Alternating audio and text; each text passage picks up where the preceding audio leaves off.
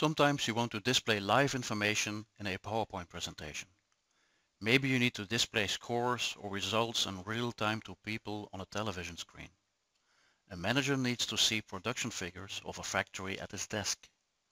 People on the floor need to know their targets, etc. This can be accomplished with data-driven presentations. To display numbers and figures, you don't use a word processor, but a spreadsheet like Microsoft Excel. There you can enter your raw data and make some simple or complex calculations. Of course, you don't want to display an Excel sheet on your message board with its grid lines, etc. But you need presentation software like Microsoft PowerPoint. PowerPoint is the ideal software for presentations, but it's static. There is a tool, DataPoint, available that allows you to create dynamic presentations with live data from Excel worksheets. Some people tend to copy and paste Excel objects in their PowerPoint, but that's not done. It will even not update automatically over the network. You see the Excel grid lines in a presentation, which is not professional looking. You can use the data only from the Excel worksheet, but you do the formatting in your Microsoft PowerPoint presentation. You can emphasize which text boxes are more important by setting a color or a more important position on the slide, with maybe an arrow pointing to this value and some animation. PowerPoint, with its data from Excel, gives you more control. Let me show you how easy you can display live information from an Excel worksheet in a PowerPoint and update in real time. Okay, I have here a Microsoft PowerPoint template. I click DataPoint, then list of the connections. I go to the Excel files and I add a connection pointing to my file. Click the browse and I select my sales report here.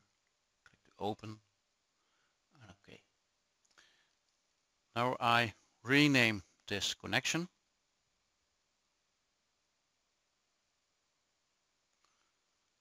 And I'm going to add a query.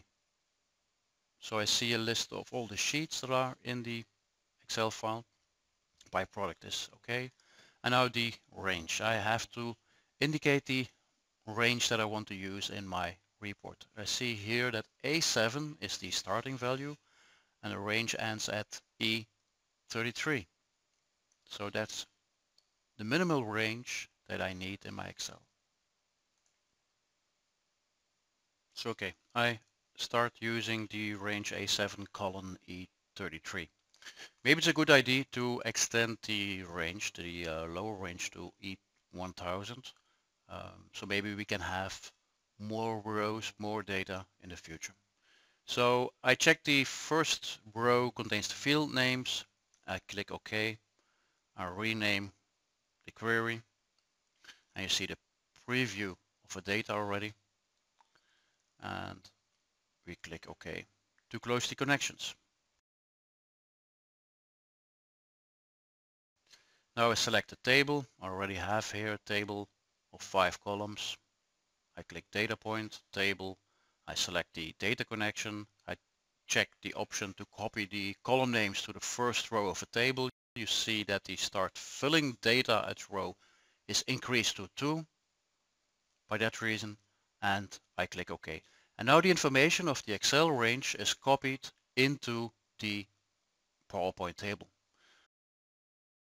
Now I click Slideshow, Setup Slideshow.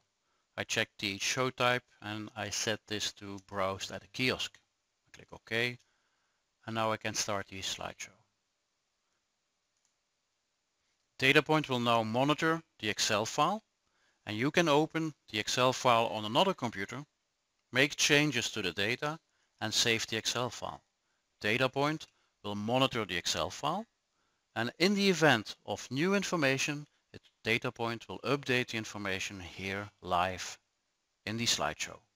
So you don't have to interrupt the running slideshow to update the content of your normally static PowerPoint presentation.